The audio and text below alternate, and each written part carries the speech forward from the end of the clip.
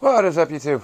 Back in the garage again. Been kind of on hiatus. I got the cam chest locked down, got the forks rebuilt, just washed up the cylinders in the parts washer because it still had a bunch of machining oil in them.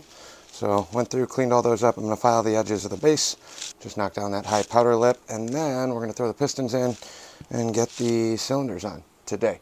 Lots of things happening. Ended up picking up an Evo Sporty.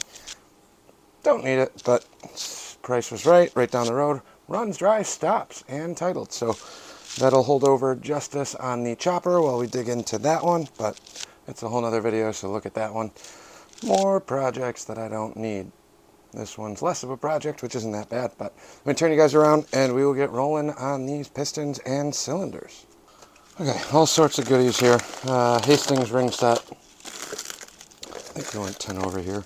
What else we got in the box? We got the circlips, we got the wrist pins, and spiral locks, it looks like. So get rid of some of this stuff. Cylinders are going to sit off to the side for now. I'm not doing anything with those. But let's throw these piston rings on, and then get these mounted onto the pistons.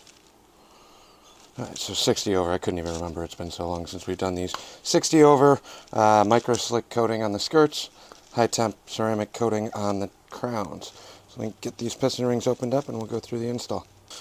Okay, got the pistons laid out here. So what we are going to do is start putting these back together. Let's start with the oil rings. Pistons are kind of in the orientation that they should go. If I remember correctly, this notch is on the intake. So this is the rear intake, front intake. If you can see, there's a machined lip here, flat edge here. I think the flat side goes towards the exhaust. But we'll start with the oil rings.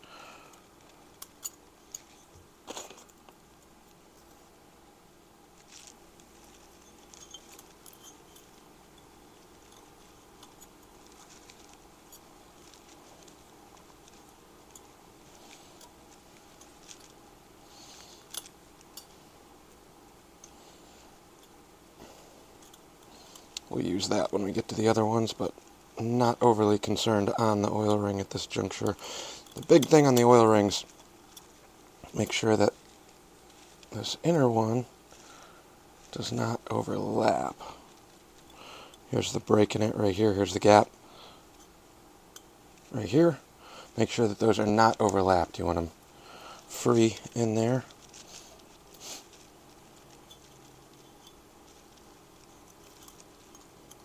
And with the big crown on these pistons, I'm not going to try and jam this all the way down into the piston ring land. I'm going to walk it in. So right now we're in that first ring land. Then we'll bring it down. Got the lower one on already. So once that's on, we'll just kind of run this one around. Oil rings are a lot easier to get in. But that's good there. Do the same thing on both of these. We'll just go one at a time here. So again, this is kind of what I was talking about. Don't overlap these. Sometimes these will overlap or get stuck together. That's not good. You will not have a good time trying to get that back together. We'll do a ring wrap here into the first groove, then we'll start dropping it down. Just kind of walk it around. Now we're on the top side of this oil ring, and then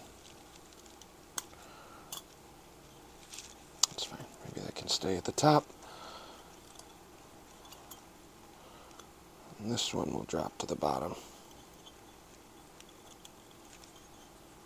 Going a little backwards here, but that's fine. Oil rings are in. And we'll move on to number 2. There should be a dot on here somewhere. The dot and the chamfer. I don't know how well this is going to show up, but there's a chamfer to this ring. Dot faces up. Put a little spit on it. There's a dot right here on the piston ring. This is going to go up towards the top of the piston. And on this one, I will try to use my ring tool.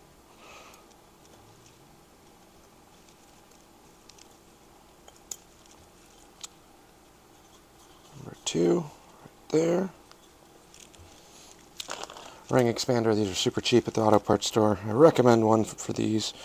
The crown on this piston, it's got like that Hemi style. It's It's really big. So I like to use the ring expanders instead of trying to wrap the rings around over this over the crown of the piston. So we got the dot right here, dot's up again.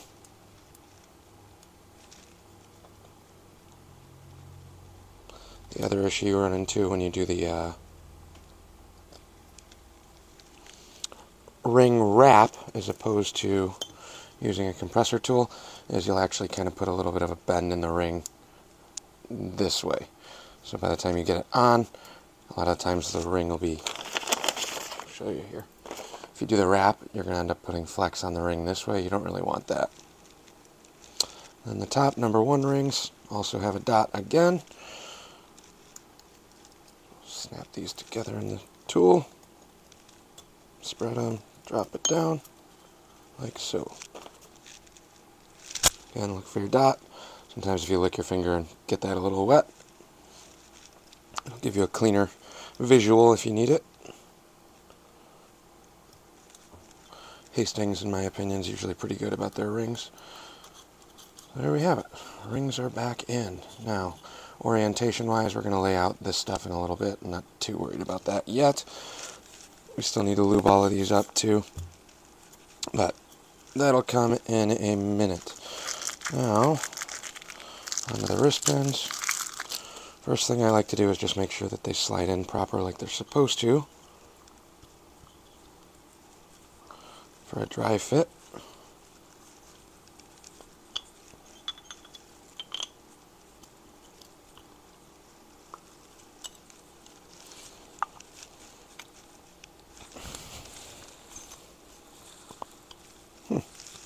It's a little tight.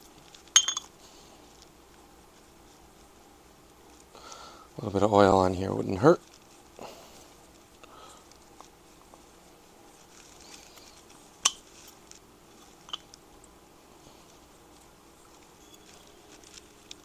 Way tighter than I want that to be.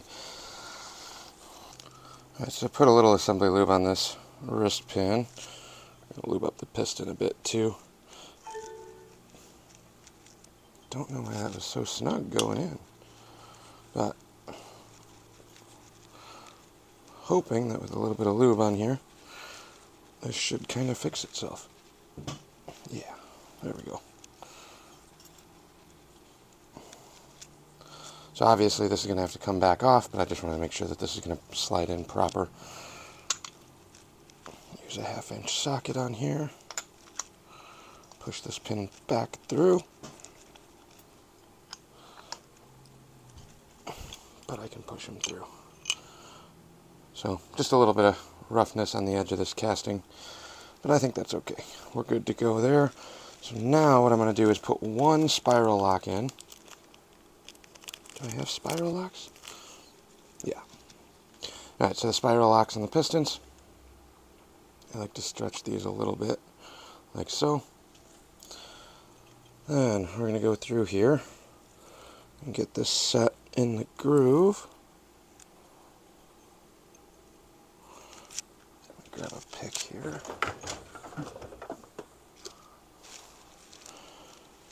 Now with the spiral lock, I think they're much worse to get out of the motor, but now I got a little bit of tension down here. Get this one set into the groove where it's supposed to be, then we're just going to kind of walk this around.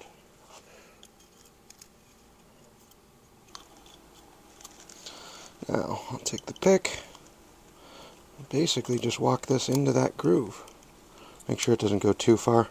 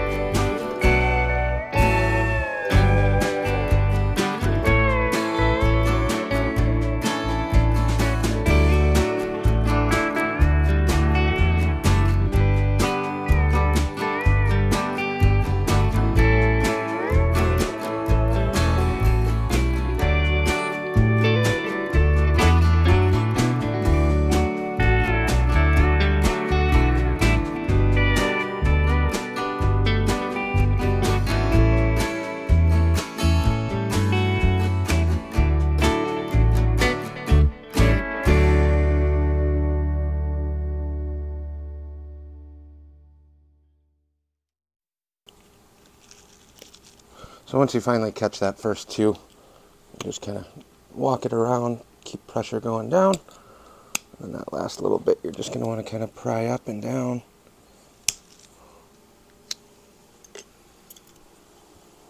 Just like that.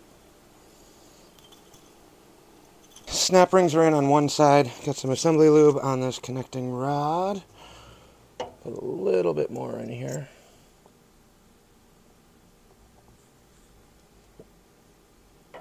Let that run down. Wrist pin is lubed up. Spiral clip is on this side of the piston. Just going to go on the primary side. One that I already lubed up. I'm going to line these up roughly in the wrist pin bore.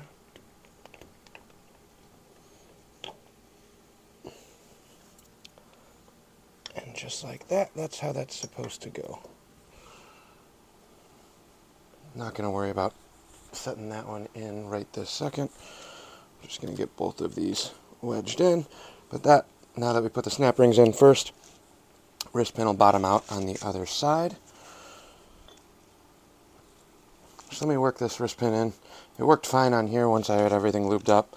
Again, kind of dry fitting this. I'll do that off camera because I just did that on the last one, and then we'll be right back. Right, front cylinder.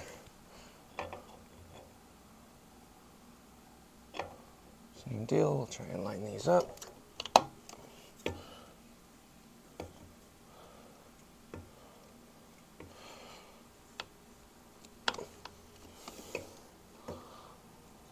Like that.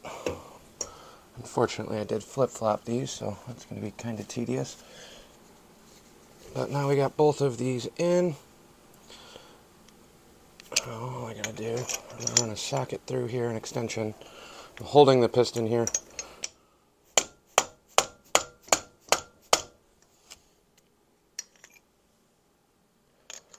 Not going too crazy, but dead blow, holding the piston in just to drive that wrist pin all the way so it's seated. Hopefully you guys heard the sound change there.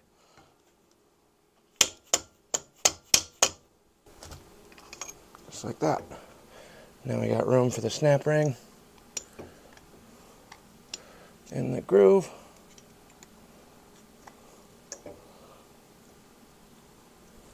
So we get to wrestle another one of those in. We'll do the same thing on the other side in a second.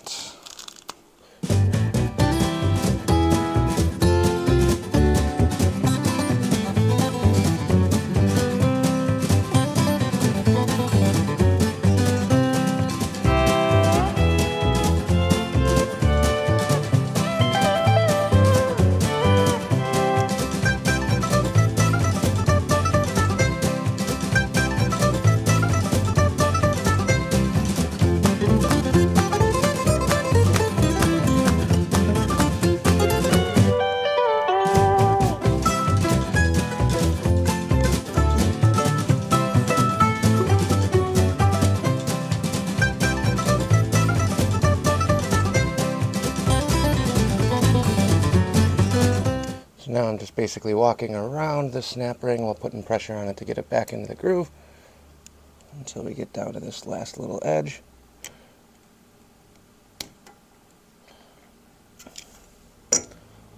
Just like that. Piston spins and moves free on the rod, so that's good. Now I got to go around to the other side and put this last snap ring in. Okay, second one.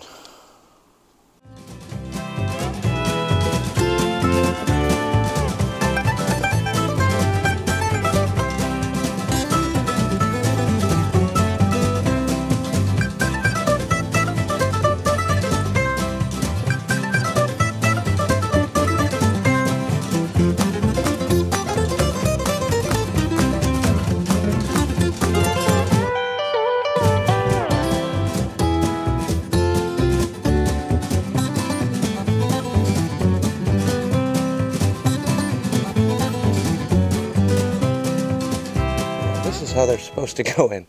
I don't know why the last batch was so difficult. But that right there is what we're looking for. That wasn't too bad at all. Nice and quick. Make sure everything free floats like so. And now we get to just prep the cylinders and drop these jugs on.